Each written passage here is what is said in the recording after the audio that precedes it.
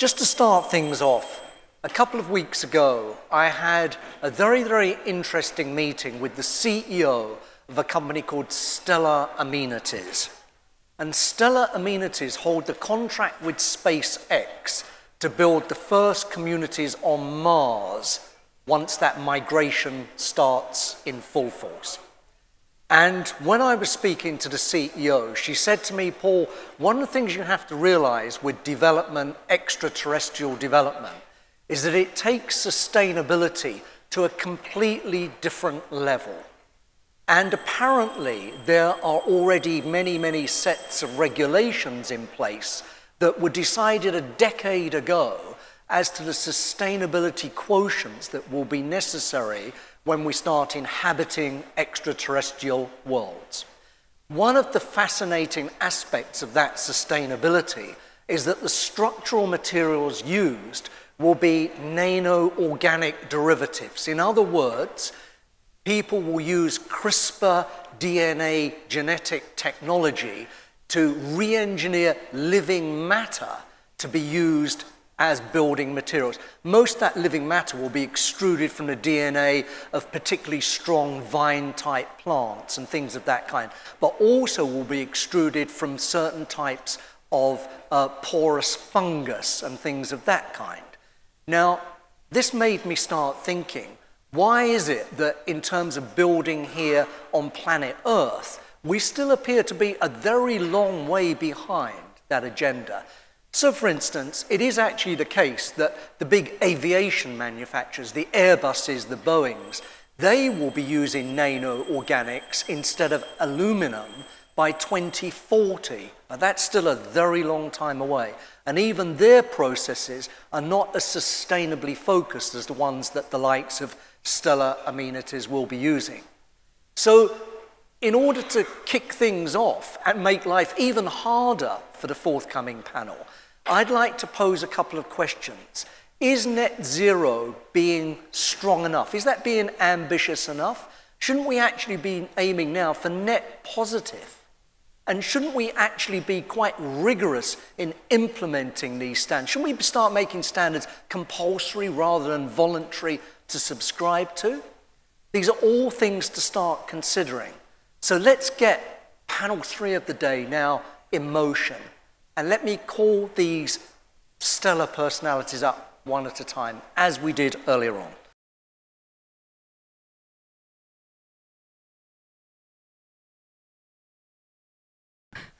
So this morning I was blow drying my hair, which is a bit of an anomaly in my house at the week due to time constraints. And my son came up to me and asked me, where am I going today? And I said, I'm going to interrogate superheroes. And before he asked me what their superpower was, I was able to tell them that hopefully the people that we're talking to today will be able to enlighten and help us to save the planet. So a little few facts on the net zero buildings of the future. So 38% of energy consumed is consumed by buildings. 36% is energy related to carbon emissions. 50% of our resources consumption come from buildings. And 80% of buildings that exist today will exist in 2050. And that number is going to double. And that number of buildings that exist today, is going to double. Now, considering we're building 50 million square meters of real estate every single day on this planet, and that trajectory means we have a double-edged sword that we really need to address. One is our existing buildings, and the second is our future buildings. So thanks to all our panel members for coming today. It's good to get to interrogate people, superheroes like yourself today, and get some insights from you. So let's start with Dr. Ali. Oh, sorry, I'm going to start with Makayo. I pronounced it right. I guess today we've talked a lot about net zero and what everyone's aspirations are, and why are we not doing it, and why is it not legislation? How do you, in Atkins, sell the net zero drive? Is it something that is done over governance? Is it seen as an investment? How are you really pitching that to your clients and to people here today? Thank you, Luis. Yeah, so our clients in the Middle East region are, increasingly focusing more on net zero carbon in terms of building performance. And we at Atkins, we are helping our clients throughout their, journey towards net zero target that they want to achieve from the very beginning of the project life cycle until the very end, which include planning, design, construction operations, and also asset reuse optimization. So we actually have developed at Atkins to address this issue at that the existing buildings actually will exist by 2050. The 80% of the building that is built already now is going to still exist in 2050. So we actually need solution for these existing buildings to be decarbonized. So we have actually developed this digital tool that would allow our clients to see their assets with the carbon performance visualized across their portfolio of buildings. So basically, this solution will enable our clients to start from the benchmarking of their building assets across their entire portfolio. So it's multiple buildings, so it's not just one building that they own, but it's the across their portfolio of buildings. They can see where is the actual potential for these buildings to be decarbonized, and they can find the quick wins across this portfolio. And that would allow them to now strategize, how to go about their road to net zero. So from benchmarking to the road mapping. And then we also help them deliver these solutions. So this kind of strategic thinking will enable our clients to actually tackle this decarbonization of existing buildings at the portfolio level. And we think that is really much needed solution in this region. But is their driver, they want to decarbonize, they want to save money? Is it compliance with their global groups? Is it a marketing tool? Is it increase in valuation of their buildings? What's the real kind of driver for them, if you could name one that you find the most significant when you're pitching? Yeah, that's a really good question. We definitely believe that this is added value to our clients. From the point of view that they can actually achieve the net zero goal that these organizations set by themselves, but also it's actually allows them to see the cost-effective solutions, and that's the real kind of benefit that the client want to materialize on.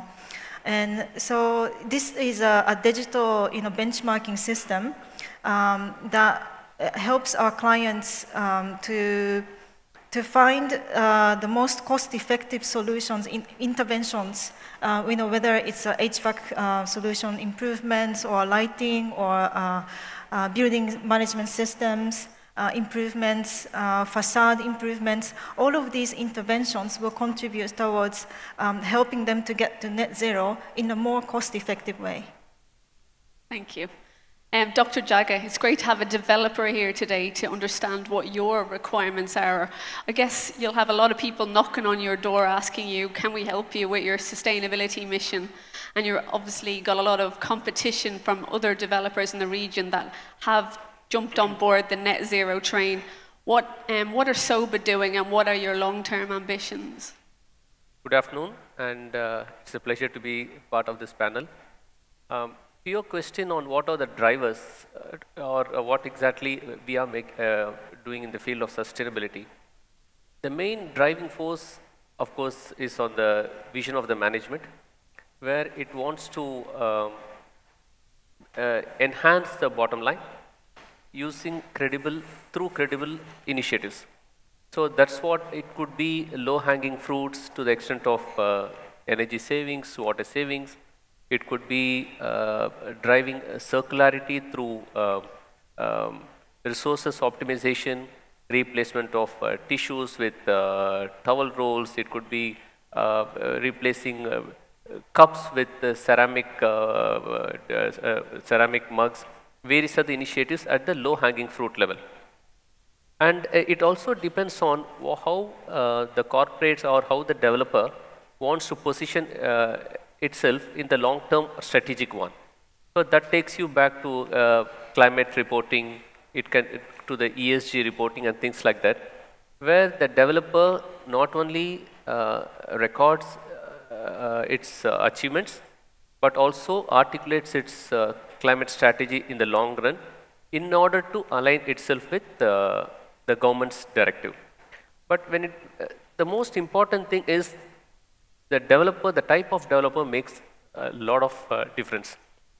As Shobha, it's a unique backward integrated organization where it has its development arm, design arm, construction arm, facilities management arm, communities management arm. It has got its own facade factory. It has got its own furniture industry. So all these verticals work in perfect harmony, helping Shobha to consistently deliver high quality sustainable assets on time. So it is having a great control and not only control but responsibility and accountability as well. So if our in-house design team designs a facility with a particular energy intensity, so it's the same developer who demands that at construction and operation as well. And if there is a gap somewhere, the same team comes in. So it's not like we finish our job and then leave the rest to a contractor or leave the rest to the facility manager. Everything comes under single arm. That unique backward integrated model helps a lot. And when it comes to sustainability, again, there are different ways you can go. I can say my building is certified platinum. It's sustainable. But there's a lot of difference between a certified building and a performing building. Agree, 100%. So you would have seen hundreds and thousands of publications across the world, not everywhere, where there's a significant gap between a certified building and a performing building. And the gaps are mainly due to several reasons, not only the design or the construction, but then the operations. So unless sustainability as a philosophy is driven from the top management all the way to the operations, it's quite difficult to have a building that truly performs or stands testimony to its original credentials. So Shobha does that at the operation level. And it also embeds sustainability at the design level by virtue of having its own in-house design team and the flexibility to have multiple alternatives all under the same umbrella. And the same because of its in-house construction, the design team also gets in to make sure that it is in line with the original design, and then the entire thing is transferred to the FM team. So that's the way we try to achieve operational sustainability at the basic level. And beyond that, we are doing a bit of we have started getting onto emissions inventory of our assets and ESG reporting and climate climate risk analysis and other things that are going to be of non-financial disclosures. Sometimes when I go to sustainability conferences, there's a lot about climate change. And it's all well and good standing on a stage in front of people saying climate change. We really have to make it relative. And you're a developer who needs to make a profit. And we're potential buyers that want to get value for money and have a certain budget to buy our house. So I guess it's trying to find that sweet point between doing what's right and doing what's right for the planet and getting the right price point as well. Probably until legislation comes into play, which probably leads me on to Carrie, who's here, probably in a legal representative form. Where do you think frameworks and legislation can really play a part in what we're doing? There's obviously a huge amount of buildings in the UAE, and trying to transition them all at once it would never happen. The amount of money that would need to be invested, so I'm assuming it would need to happen over time. What would you regard as a good framework to start this journey? So I think we have to understand that there is legislation in place right now. So if we go back decades ago, since the 90s, the UAE has had some legislation in place to protect the environment. So back in 1999, we had the federal law on the environment protection, and that actually penalized and set standards to how to protect the environment. But since then, we've moved on, and we've moved on in spades, and we need to actually update these. And there has been a journey of updating the legislation. So we move on, from 2001 to 2007, there were numerous circulars and agreements that were put in place on a emirate level to show, to try to control the impact of the construction industry on the environment. But that really became cemented in 2010 when we had building codes that became mandatory in 2 of the emirates, and I'm sure the developers all know about this. So in 2010, we had the Istidama Pearl rating system that was introduced in Abu Dhabi, and then in Dubai, we had the Dubai Green Building Regulations that were introduced. And initially, these were meant to be just to ensure that government buildings met the standards that are required to protect the environment in their buildings. But then, shortly thereafter, they became mandatory to all buildings. And it's obviously easy to put them for new buildings. When you have a new structure, it's really easy to apply these standards. But then later on, you come into the effect, like Meiko mentioned, that what about existing buildings, and how do you update them?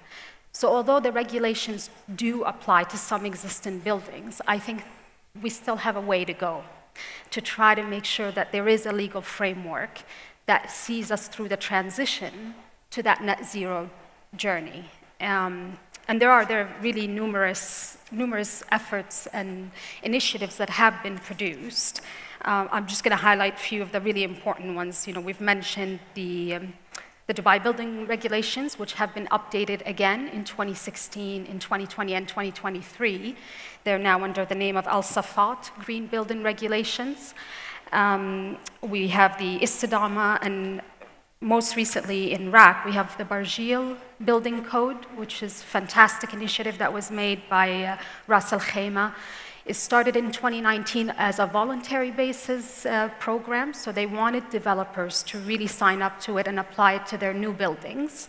But as of 2020, it became mandatory. So we've got 3 emirates that have already published building codes with standards to try to meet the net zero initiative. And just most recent, like this year in 2023, the UAE signed the Net Zero Charter, where all 7 emirates and the federal government have agreed to have agreed to put in place policies, plans, measures to try to achieve the net zero goal that we have. Now, is that enough? And this is where we are. I think from a legal perspective, and as a lawyer, one of the main things we look at is how to enforce. First of all, what is the standard? You mentioned, which was really lovely, that you guys are trying and implement in ways to have buildings that comply with the climate change initiatives that we have.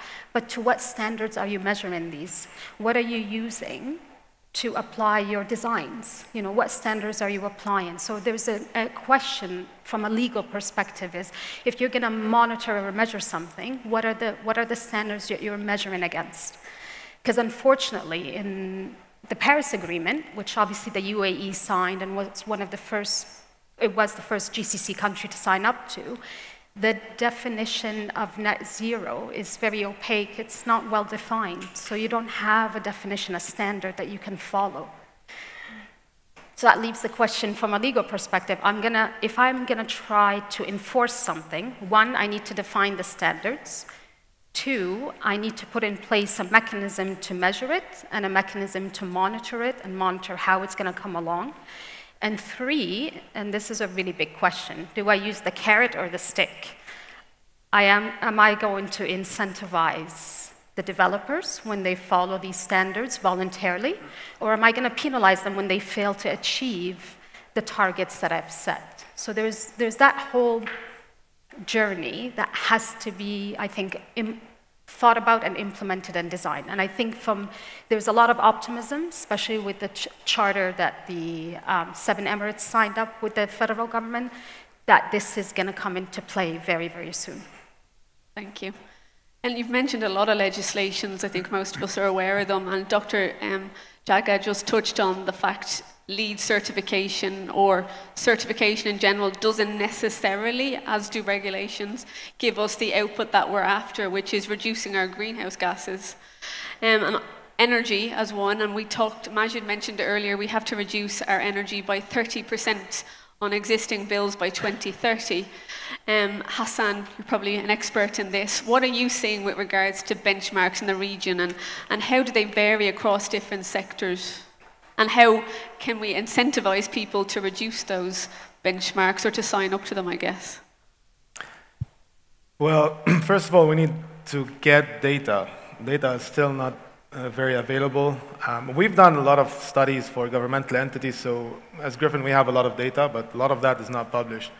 Currently, we're working with Ras Al Khaimah on their energy label system, which basically will set something similar to Dubai. So Dubai already have an energy label for existing buildings. It's still in its infancy, let's say, but there was a lot of data that is being collected for hotels, offices, and residential.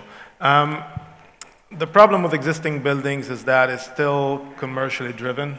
So people are still looking for ROI of 5 years in Dubai.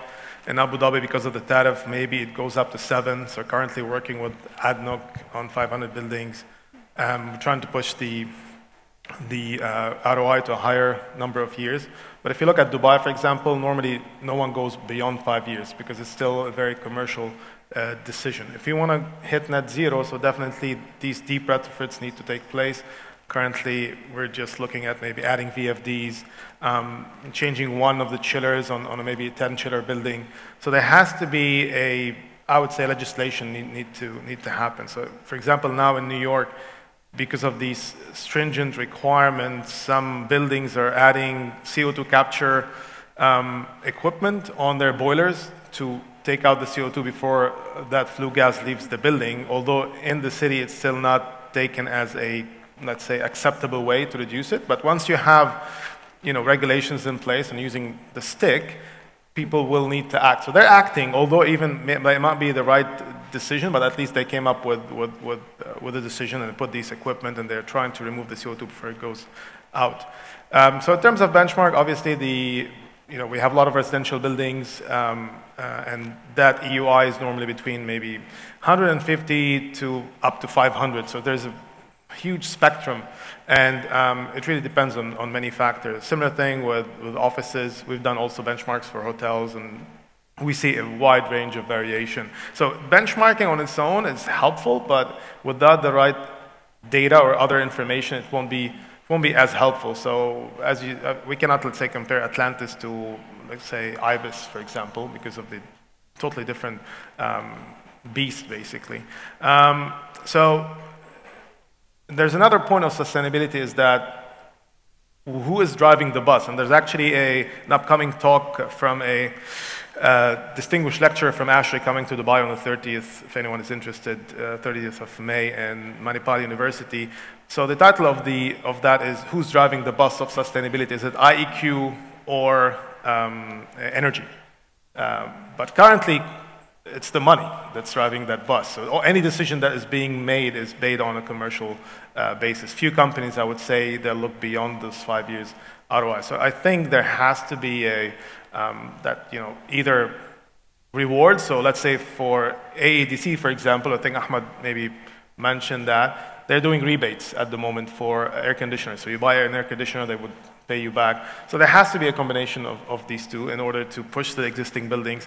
And existing buildings are more difficult to tackle.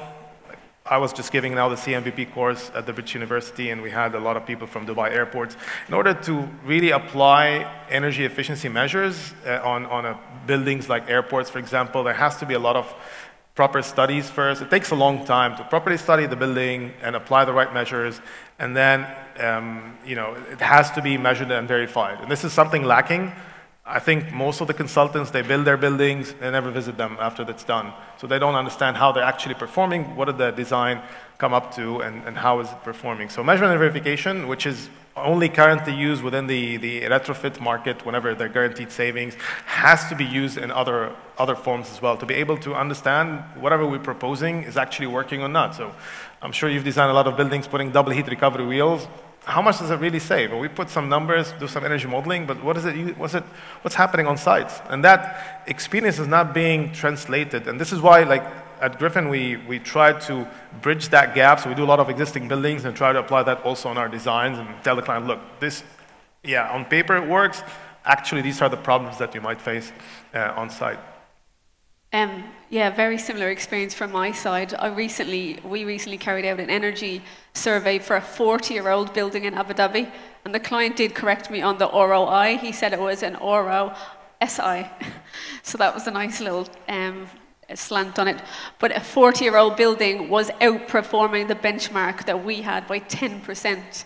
So it's not necessarily the older buildings that are less efficient. It's being controlled by a phenomenal facilities management team. It's got a great BMS, and it's the behavior of the tenants in the building reflects the energy requirements of the building and no more. So and also, let me add, the indoor environmental quality aspect is sometimes missed, where a lot of buildings turn off their fresh air handling units. So they may be doing well in terms of energy, but if you don't dig deeper and understand why is it performing better, it might be due to poor quality within the building. So this has to be taken into account as well. Absolutely, thank you. And Dr. Ali, as Aegis, you guys are working on a huge amount of master plans, especially in Saudi Arabia right now. How do you apply these energy intensity units or kind of benchmarking across a big master plan? And how, we just talked about how willing are people to kind of share the information on benchmarks. What are Aegis doing with regards to kind of streamlining how buildings are performing across bigger developments? What we have is we came up with an internal platform that we're planning to launch the finding of that platform to create databases for all the buildings and projects that we contribute to their design, because we believe, as all my colleagues mentioned, our major contribution to climate change is the build projects that we design. We can reduce our business flights and all that, but the real impact is these millions of meters squared of built environment that we design every year. So we're trying to develop that database, and because without that database, you're basically up in the air in terms of what are you trying to achieve in terms of the percentage reduction against a given baseline. That's more the case for the embodied carbon, in my opinion, because in terms of operational carbon and efficiency of the systems, traditionally a lot of attention was given to it. I know that they still are struggling with sick buildings and inefficient buildings, but I think that the knowledge industry and the know-how is quite mature on that area. But embodied carbon is the topic that we are a bit nervous about, because it's about the impact and the absolute carbon emission production now in this decade, which is the very decade that we are going through that peak point of irreversible damage to the climate change. So we can think about life cycle assessment of the energy systems of the building and try to push the boundary to be even more efficient, but the likes of Hassan and the thinkers in that field, they've done such a great job traditionally on the operational side of things across all the consultancies and in our industry. We are quite comfortable that we've done what we could so far. There's always room for improvement on operational, but embodied carbon baselines are something that are missing, and we're trying to kind of develop a very strong baselines around that. That said, that doesn't take the responsibility away from us to try to, without a concrete baseline and database, not to attempt to optimize our designs from embodied carbon and operational carbon point of view. We need to get out of our comfort zone. I mean, our structure engineers, I'm sure there are I hope there are quite a few of you there.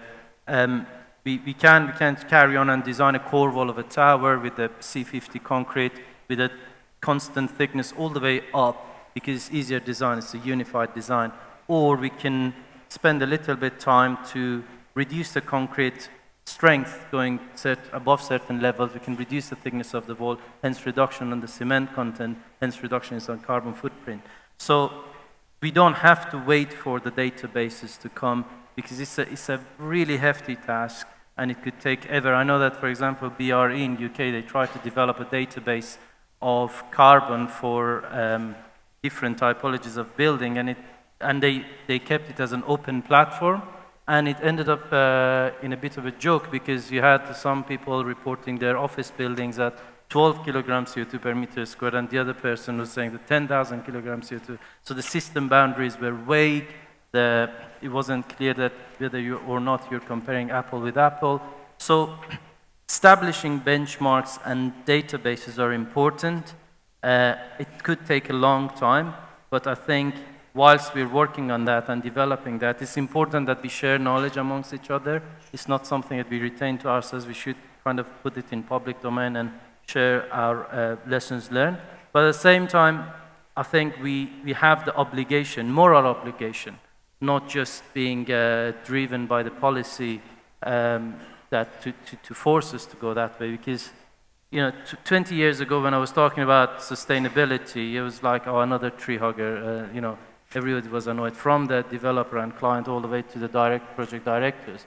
But nowadays, look at it, it's on the top of the agenda, and whatever we do, there is a Greta that says, oh, it's just blah, blah, you need to do more than that. So I think we really have the moral obligation, the passion is required, the transformational change and the behavior is required, and we cannot wait for policies, and I mean, it cannot be any more higher on the political agenda, climate change and sustainability, I think. Yeah, absolutely. And it's interesting you mentioned the building structure. Maybe we can touch on supply chain a bit, because that's a huge barrier that we're all hitting at the moment. Fundamentally, buildings in the Middle East are steel and concrete, and they're the biggest contributors to our carbon footprint on our carbon emissions. From a Jacobs perspective, you're obviously designing your carbon monitoring, embodied carbon. How can the supply chain kind of move on to the next step? I know I find it very hard to get local suppliers to give me what I need with regards to transparency and data on their product. Potentially the product's not available. What are you finding, and what do you think we can do to help and encourage the supply chain to align with what we need? So that's a very hard question to answer. But you'd be a billionaire if you knew this. I've been there, done that. But to be honest with you, like, we've been using some softwares, which is, I think most of us here have been using OneClick LCA, which has a very good database, and where you have many suppliers can upload their EPDs and tell you how good or bad they're doing. So that's a good way or benchmark for us to know what's happening. And again, then following up with suppliers, trying to get all the information. Many times we get to the dead end, we couldn't get that information. But many clients nowadays and developers are more aware of the importance of embodied carbon and operational carbon. So yes, as we discussed earlier, there's two aspects of operation and embodied. Many people think it's one carbon or one net zero. So thank you for pointing that item out. So I mean, given my commissioning background, I'm more into the operational carbon, reducing the energy during the operation of the building. We pointed out a very important item in the MMV. So clients being aware of how their buildings are operating is more and more important. I mean, looking at the numbers, I think I read them last week, that out of the 39% that the buildings contribute for the GHG emissions, it's actually 28% in operation and 11% embodied. So that was an interesting number to know. So I was like, yeah, I'm doing a good job. I'm reducing the operation stage. So if I just ask people here, so who actually keeps, let's say, track of how much he pays every month as a budget? Just by raise of hands, like, who puts a budget with them? Yeah, just check how much money they're saving. So it all comes down to the money. So everybody knows or wants to know how much you're spending. And I think this is one of the items in operation stage we can reduce and help them sell the property to, the tenants. Again, it's going to be a huge, let's say not impact, but it's going to be more like a higher cost in the capex when investing into more sustainable building. But looking at many developers nowadays where they include, as you said, the FM under the same company, so they look at the full life cycle. So in the OPEX, it's reducing the operation cost, so they're still making a good benefit or a good profit. But coming back to your question on supply chain, we're still working on it. And I think developers will potentially be the ones that really drive that. And you did say that sustainability is #1 on people's agenda. I don't think it is. It's still money. until we start talking in carbon instead of dollars, we will never change. And we're working with Aldar at the moment, and they've got a carbon tax that they put in. And that really is a differentiator, because now every project is how much carbon is it using, as opposed to, they obviously talk about money. They're on a par now, as opposed to be one after the other. And the second thing I would like to disagree with, because Jason told me he'd give me $50 if I started a fight today, is we're not doing enough. We wouldn't be here if we were doing enough, right? The world's on fire. I drove here in my car. I could have got a metro. True. We walk the walk, and we're trying our best, but there's definitely more we can do. Omar, if you could give one takeaway to a building owner on what to change today on his or her building, to Dr. Jaikan, what would you advise him? Me? Yes, please. Sorry, Hassan. Apologies. Well, one advice? One change that he could make to his building today to set him a little bit nearer to his net zero building ambition. I would basically change the question to what the government would need to do. And the biggest driver towards energy efficiency, at least, is the tariff. So once the tariff is changed, and which is, we don't have a very low tariff in Dubai, but double the tariff and everything becomes, the ROI becomes half, then everything becomes viable. So I think, but it's a very tough decision to take, and you need to take into account what is the effect on the whole economy. So, but normally tariffs are what drive. Like what's happening in Europe nowadays, you see the tariff went up, a lot of solar installations, a lot of energy efficiency that happened. People I know in their own buildings, in their own houses, they're adding solar and adding energy efficient equipment to combat that.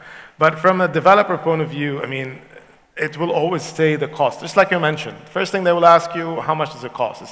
It's not yet there where you have these carbon taxes, or you have any incentives, or you're paying penalties if you cross certain embodied carbon or a operational carbon.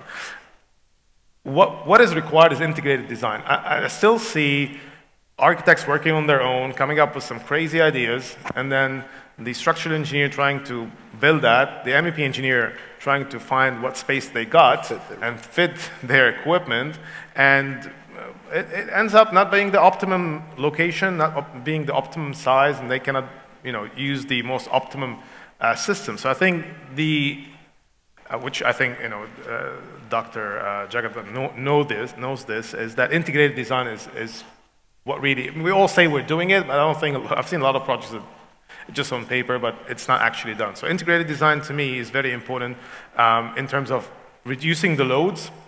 So once you tell the architect, okay, there's another way, maybe you should use this kind of window to ratio, these windows in this place are not really beneficial, put them in that place, and doing some basic energy modeling and showing different options can help making decisions better. So I would say best thing is to make sure that the consultants are using integrated design approach. If I can jump in as well, so you just mentioned very nice and good items about the energy model, how it's been used. Unfortunately, it's coming at a cost for the consultant. So nowadays, let's say I decide to change the U values. Well, how much does that help me or assess me? Or I need to do an energy model. Who's going to pay for your energy model? Or only have one energy model to be done for the whole design stage. So we always get in that fight with the project managers, like within the consultancy, to actually do more. And it's an afterthought. Like the energy model is coming at the end of the design to prove you got the Istidama you got a 12%, yeah. But it never is not used as a tool to really optimize designs, or at least, I'd say not all projects, but most of the projects that I've seen, it's being used as a compliance. So you do the energy model, okay, we got the points. Probably it's not accurate as well, like the energy model is not depicting the right design. I've seen multiple buildings where we were being, as a commissioning agent, reviewing the models, and they were actually not what was designed, but it got approved by LEED, and they got the points. And that's one thing also, so once I was lucky to work on a project from design, construction to operation, and that was 1 out of 50.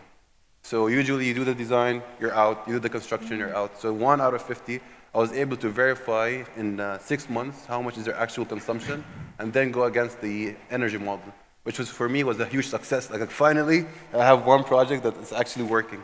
So I do agree. It's a hard So life cycle. Dr. Ali, again, just to touch on where you've got big scale projects and multiple buildings, where can we gain economy of scale across a large portfolio of projects with regards to net zero?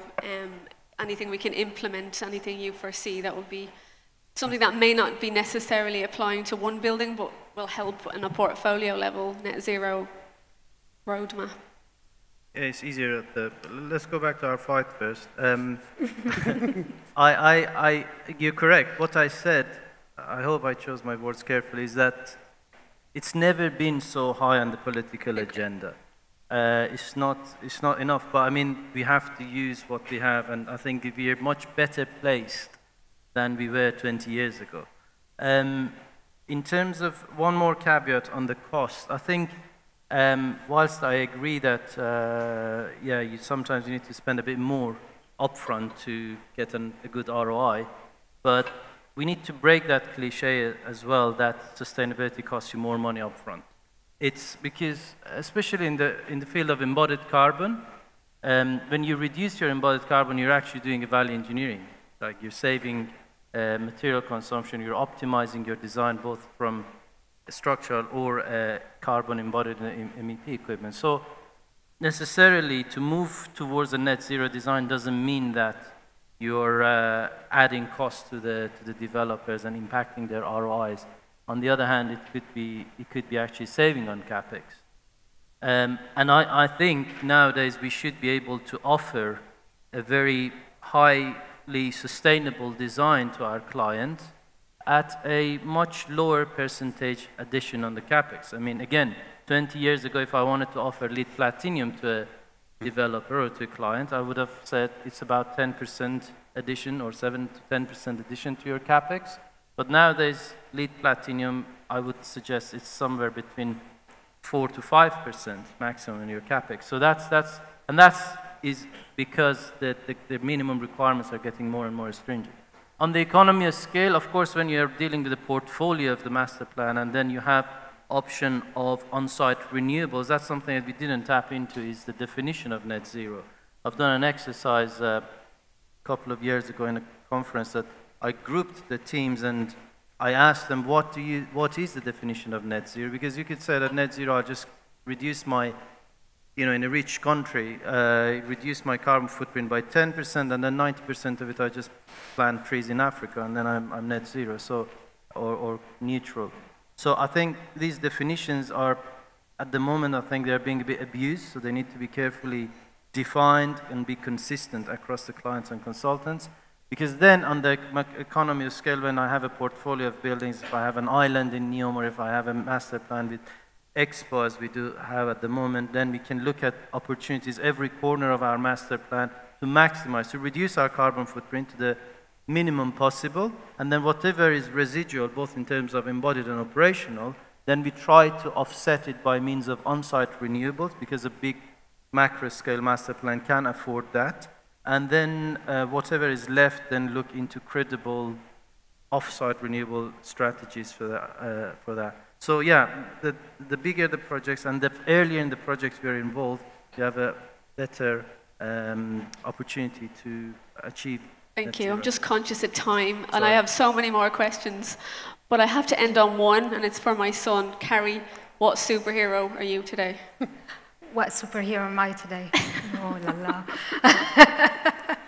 No, thank you so much. I think we're going to open the floor up to questions for a few minutes. Thank you. My name is Fadi Bayout. It's more of a comment rather than a question.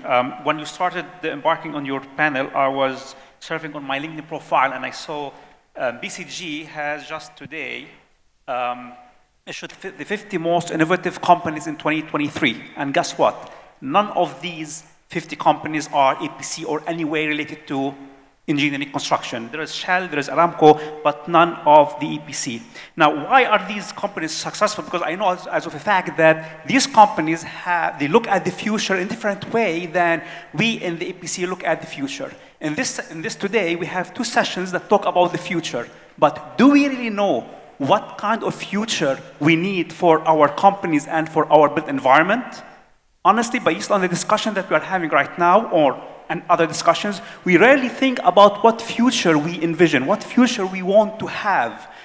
I believe that we need to start with looking at the different futures that we have and start backcasting. By doing that, we will be able to collaboratively working together into finding the solutions that will allow us to go into the future we all envision to. And this future, of course, as Kari said and Dr. Ali said, we are still lacking the very basic definition of net zero, let alone what kind of future we would want to have in our built environment. Thank you. Thank you. Just a comment back. I think we do know where we're going in the future. I think our commitment is by 2050 in the UAE, we have to be net zero. And by 2030, we have to reduce our energy consumption by 30%. There's going to be lots of different goals and lots of changes on the way, but we need to focus on 2030 to begin with and do the best we can, I guess. And they will keep changing, and different clients will change, and our approach will change. I'd like to jump in. Future is something, we know the target, but as of now, it's also questionable whether we have full control of the future. So rather than asking, do we know the future, probably I could also suggest re-questioning in the form to ask, are we doing the best out of what we have currently? So net zero, carbon neutrality, absolute zero, these are the terms that are nice to use and good to use, feel good.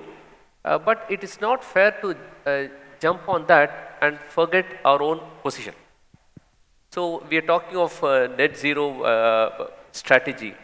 But to what extent is the built and we also keep discussing built environment is responsible for over a third of emissions, probably 38 to 40%. Not everything is under control. If I bring it back to energy usage intensity, benchmarking, whatever, if it is 160 kilowatt hour per square meter per year, net zero is bringing it to zero, right? Are we in a position to bring it to zero? If DEWA changes the grid to 100% green in the next 5 years, we automatically become zero, irrespective of the inefficiencies that we have within our buildings. So, basically, I would still focus on not getting obsessed with certifications, net zero, carbon neutrality, carbon trading, or carbon auto, but rather focus enormously on our design side, demand side management. As all the other panelists discussed, try to do the best of the design from day one, reduce the energy demand of the building, and construct it in the best way so as to operate that, so as to get the operational sustainability. But again, we do not have any control on embodied carbon as of now. That's the scope 3. Operational control and energy at source, that's the scope 1 and 2 on which we have control. So I think to begin with, in the short term, that's the only source of, that's the only path for us to go towards focusing on that and trying to reduce it. And then allow the rest of the technologies, probably carbon capture or as carbon trading as a lender of last resort to reach net zero. So as much pressure as we have on the buildings, the other sectors also have pressure. Transportation, manufacturing, power sector, shipping, aviation, they're all on the path to net zero, but none of them have the path as such. There's still a lot of gray areas, although it is good to talk of net zero, but as of now, we know there's a target, but we do not know whether we are on track. Absolutely not. Absolutely not. Yeah. Dr. Ali? Very quick one. I agree. I think we need to admit and agree that at least there is, at the macro level, net zero is defined, but it's the job of the likes of us, the consultants, and different industries to kind of translate those macro level ambitions into the triggers down to the project level and to the details, because it is exactly at those details that that macro level aspiration can be achieved, as Doctor mentioned for the scope 1 and 2 and 3s. The same happened with SDGs. I mean, I know that we're all talking highly of SDGs, but essentially it was a lot of KPIs, but nobody knew what to do with them until the taxonomy landed and tried to convert them into material actions, and then it became something tangible, and then you can make an improvement. So I agree, there are, at macro level, that the net zero is mentioned, but yeah, it's an ongoing work that we need to make sure that micro level be translated. And if I can just leap in here, I think that's a very good point. If I can just leap in here, Louise, that I think in response to your question, we're very good at, excuse me, we're very good at understanding where we're at in the present. We're not very good at choosing the future. Yeah. And I was fascinated by the comments of Carrie and Hassan, 20 minutes ago, whereby Carrie, as you rightly said, there's no shortage of regulatory frameworks and legislation. There's actually an overwhelming abundance of it. But as you then rightly said, Hassan, how rarely are these factors ever built in from day one when a project is costed and conceptualized? And there you have it. There you have, between the two of you, that's the contrasting situation that we face. And until we resolve that, we can't choose what the future will be like. Yeah. One of my colleagues in London said to me a few years ago, it's all about good carbon and bad carbon. We're getting a lot of scrutiny about having COP here in a few months' time because it's an oil-rich region. But fundamentally, we need energy, right? The sources are not available that can replace oil right now. But if we work on the basis that I have to get in my car to go to work, it's necessary, or I can walk to work. So I'm using bad carbon because I can walk to work, or I'm using good carbon, or I'm using good carbon to be in my office because I have to have an air-conditioned office. And if we all kind of work on that preface of necessity of carbon and using it when it's necessary rather than a luxury, we'll definitely be in a better place. Questions? Yeah, any other questions? Yeah. Please. You were very quick to put it. Please, you first. Yep. Oh, in fact, I'm so sorry, we'll come back to you in 1 second. Please, over here. Good afternoon. I have 3 questions, quick ones. He usually asks very hard questions, by the way. Did you prep him for these questions? I know him. Thanks for the panel. Muhammad, the question for you, and question to Ali, question to Hassan and to Dr. Ali. I'll start with Hassan. Hassan, I would love to hear your thoughts on demand response. We're all talking net zero and shifting to renewable energy. At what point do you think we can solely rely on renewable energy while taking in consideration the supply-demand response? Because I find it challenging at a point to phase out completely the fossil fuel and rely completely on renewables, not having enough security of energy when the weather condition does not really support you in generating whatever the energy you require for your demand. That's one. Dr. Ali, too, you brought up a good point. Let's answer one at a time or they'll forget. Hassan. All right. Sorry, when it comes to demand side management or demand response, we have to look at the macro level. So let's say the city of Dubai, for example, we have to start thinking of, we won't be able to have net zero buildings like the Sheikh Zayed Road, the skyscrapers probably will never hit the net zero. But we need to, like a lot of warehouses where you have a lot of space, anything at G+1, G+2, you definitely can get net zero with the current technology. We're designing now a building that did not cost a lot in terms of the additions. It was just the PVs that were added. So we need to look at the macro level. We need to also look at the cooling part. Cooling is the most, let's say, intensive energy system. So all our district cooling plants are, and if you look at the programs from Dubai Supreme Council of Energy, district cooling is program number 3, or efficient cooling is program number 3. So now we need to look at thermal storage as well. So we do a lot of thermal storage currently at night when the chillers are not required. We probably will need to shift that to storing cooling during the day when there's abundance of photovoltaic and energy from the sun. So now we will need to change the way we are, let's say, treating our thermal storage, because as you know, in terms of thermal storage compared to electrical batteries, that's a much cheaper solution.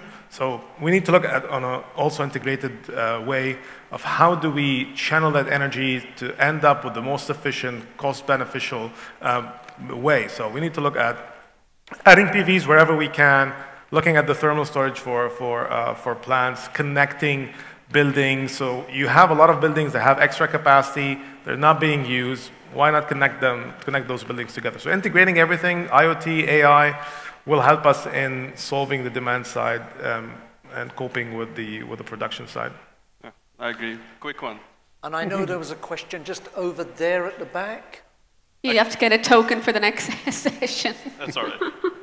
Thanks, Hassan. Hello, hi panel. Great panel discussion. In fact, my question is a very simple thing in terms of net zero buildings in the present. That is, how important is baselining? For example, roughly we got around 15,000 plus multi-storied buildings. in and around Dubai. Let's say building number 1, what is the carbon footprint it generates today? If that kind of a communication is there for, let's say, for a number of buildings, people in and around the community is aware that what is the footprint it is generating today. So what is the panel's thoughts maybe on baselining or communicating what is the footprint it creates today? That actually creates a step forward to, moving towards a net zero achievement or a journey. I mean, my rule of thumb is that I started 500 kilograms CO2 per meter square of the building for embodied carbon, and but that's a comfortable target. So year on year, that's it get tighter and tighter. I think, but that's the rule of thumb. But if you want to, then the reality is that you get to the different typologies of the buildings, for example, if it's hospitality, if it's residential, if it's commercial, if it's mixed use, both in terms of embodied and energy use intensity. But I think, I agree with you that baseline is important, and that's what we are trying to, as I said at the beginning of my talk, that we're trying to build that database. But it's a very sensitive topic because you need to make sure that if you want to put a rule that, for example, a resi building, the superstructure should be 160 kilograms CO2 per meter square, just the superstructure's carbon footprint, then you need to consider that, okay, is that fair on a building that is in a seismic zone that they need a thicker core wall or a thicker superstructure compared to somewhere else? And then if you're looking at building in a climate that is aggressively hot climate, you need to use energy-intensive cooling systems, as opposed to if the same building was in Europe, then you can use different means of heating and geothermals too. So I think there are a lot of factors, and that's why it's not readily available, this information. That you just look at the building and say, this is its current carbon footprint. You can measure based on, by measuring its energy use intensity as it is, but as a baseline, it's a study that has got a lot of caveats to it. But we can set some rule of thumbs, 500 kg CO2 for embodied carbon, 160 for EUI, I think something like that. That's my... But, sorry, would that kind of initiative bring more buy-in from the residents, the community, because people are aware that this is a serious topic, and what can we do as an individual, as a community, to bring in efforts to reduce this carbon footprint on a one-on-one basis? Because rather than bringing it top-down, if it is actually bottom-up of residents who are living in the building, people who are working in a commercial building, people working in a hospital, everybody owns up to that particular initiative. Just by communicating, this is our carbon footprint, what can we do forward on our journey towards net zero? I think education is a huge part of that. Correct. Sustainability City is one of the most successful developments in the UAE. And as a community, they do report their emissions. They do have a community environment where they're all part of the biodiversity. They don't have cars outside their house, etc. So they've bought into that sustainable community. And then they're now seeping the rewards of that. And if we can kind of bring that educational piece to other communities and other individuals and buildings, I think it's a win-win for everyone. If I can just also add to that point, for establishing the baseline, we can also look at the existing building codes and the database that is available openly public, just to maybe, for example, understanding what is the U value that is required for building efficiency, what is the HVAC requirements, ventilation rate, so forth and so forth. But we can put that into the database. But I think it's also important, as it became really apparent in this panel discussion, is that the use, so the availability of data is one thing. Of course, the client is improving this point. But also, in addition to that, what's important is how we can make use of this data. And in order for us to move from compliance to really performance behaviors, we actually need to make use of these data-driven solutions. And we have those technologies that are available, and machine learning and AI that is enabling us to do data analytics based on this database that we are building in this region. And Mayuko, so sorry to interrupt, if I can just add to that point, something that I'm aware of that you'll be even more aware of is that we're seeing now the great civil engineering firms and the great architectural firms, companies like Skidmore, Owings, Merrill, for example, create patented structural net zero solutions with new types of building compound that actually breathe in carbon monoxide and give out from the surface oxygen. So I'm thinking, say, Skidmore, Owings, Merrill's Urban Sequoia concept. Now, in many cases, those packaged brands aren't quite ready yet to be rolled out wholesale, but they're very much thinking along data-driven lines to create those packages, as you've just said. Yeah, it's a really great point. And I think it's also important for us to, realize that we require a whole system approach in achieving net zero. And as you rightly mentioned, we actually need to package up, the asset life cycle solutions from, all the way from planning stage to design stage to operations. And in the Middle East, we have this, kind of opportunity as our cities and, communities are being built as a greenfield. So we have opportunity to really invest our effort into getting it right from the day one, and really incorporating the aspects of not only the buildings, greenhouse gas emissions, but when we design the mixed-use communities, we also need to, look at the transportation systems and the dry and wet utilities, waste management, landscaping to offset. And all of these solutions actually needs to come together as a whole system approach. Absolutely. And Can we I have just time add, for 2 points on the... Yes. This is a very good question. So there's let's say the developer part, the tenant part, and you as an individual. So let's say in Jacobs now we're walking the talk and we have our steps for net zero as per SBTi. So one thing we're doing, for example, is we're only not allowing, but asking only 25% of the employees to come in. And then the rest are working from home, which is reducing your transportation to the office, also reducing the office space used for your employees. And then we even have these, I would say, maybe every 3 to 6 months we get this email saying, it's a questionnaire, just verifying how do we get our transportation to the company. So they'll ask about your car, how far you live, and if they have an incentive for you, for example, to change your modes of transportation, would you consider that? So that's the part they're doing. On our side, so for example, how many times, or anyone here, have checked their utility bill, not just to pay, but just to understand how much kilowatt you're using compared to your neighbors? I mean, until I got into commissioning, I understood how things work. That's when I started looking at these utility bills. Bill benchmarks you. Correct, yeah. And then see, okay, we're doing bad this month, so why if we have to switch off the air conditioner once we leave the house, let's go up to 25. So once, unfortunately, we get to pay and see the effect in money, that's where we can actually feel it. Like last summer when the petrol prices went up, we all were considering, let's stop driving, let's just take metro, let's look at electric vehicles. So I think education, as you said, is the main item, but until we're as conscious about money as sustainability, I think that's where we can actually become more for the future, as you just asked. Just getting all these questions together. So yeah, my 2 cents on the topic. Thank you ever so much, yeah. Time for one more question from yourself, sir, and then we wrap the session up, unfortunately. Thank you so much. Yeah, it's a comment more than a question, actually related to the very interesting, definitely this is a very interesting panel.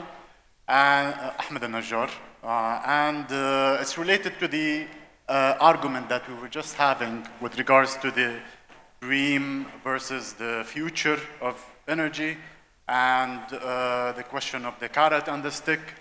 Well, first of all, I don't want to sound as an advocate for the government side, but we all know that the road towards net zero and the roads towards sustainability, it's a long way. And there is a roadmap and there are milestones. So instead of evaluating where we are in terms of where we should be 20 or 30 years from now, we should look at the steps as highlighted by the guests and what we have achieved so far. Now, with regards to the questions or the points and the viewpoints related to the government or the stick and points highlighted related to regulations, you know, more regulations, more mandates, more policies. I wish to highlight to everyone here that every policy or regulation or more stringent requirements enforced on whether green developments or brown developments, it has consequences, you know. Every new mandate will have a reaction, and that reaction is going to cause another reaction. So definitely the economy and the market is going to get impacted, you know. So the government studies that the most important thing is that, and especially that we might have international guests here, something we have highlighted in the previous session about the future of energy related to understanding the context, the culture within this region. If we look into UAE, the energy and water are almost heavily subsidized. Okay, this is something that we might not find, you know, in other regions. So we cannot simply, you know, like copy one successful experiment and put it somewhere there.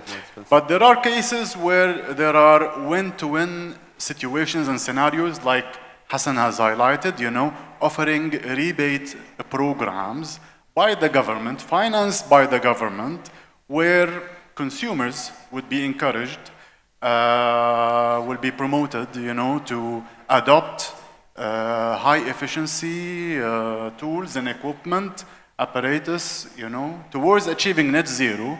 And at the same time, that would help the government reduce the subsidy on the energy and utility sector in general.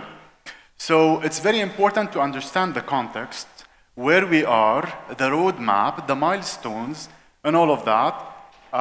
The stick might not always work, you know. I think the government is working really hard on studying not only what needs to be mandated, but what, how that is going to impact the market, because in the end we all share the same goal. We want to But like foster... Carrie said, is it carrot or stick, right? Yeah, and I just wanted to add to what you're saying here to tie in with what Dr. Ali said, which was the moral obligation. So that comes into a huge, I think, a huge factor into all of this. At the end of the day, if the institutions, if all the stakeholders are not invested, forget the money, forget the costs, are actually not invested into making this happen, it will not happen. Mm-hmm. And one of the things, and again, not to advocate for the government either, but actually to show how good it is, there was a pledge. It was, I think, called the Net Zero Companies Challenge Pledge that happened earlier, I think late last summer, actually. And there were 21 companies, including the likes of Aldar and Lafarge Cement, that signed up to this to voluntarily give plans on how they plan internally, and that ties in with one of the comments that the gentleman behind you mentioned about the future. How do they intend to implement their goals? And science-based, it has to be science-based. How are they going to measure it? How are they going to do this? And how are they going to help the government achieve that net zero goal? And this is not mandatory. This was more or less, they felt that they had a moral obligation to do this. And I think that's really important. At the end of the day, the future is not for us, it's for the future generations. So whether or not we're able to be there for them. Louise, one point on... I think we're out of time. Just one point on the future. Can I just say, so sorry to interrupt, this has been a fantastic discussion. I was just saying to my colleague Jason, we, in an ideal world, we'd like to continue with this all afternoon. But, you know, this has been very provocative, very thought-provoking. Please, a huge round of applause for this fantastic panel. Thank you. Thank you. Thank you so much.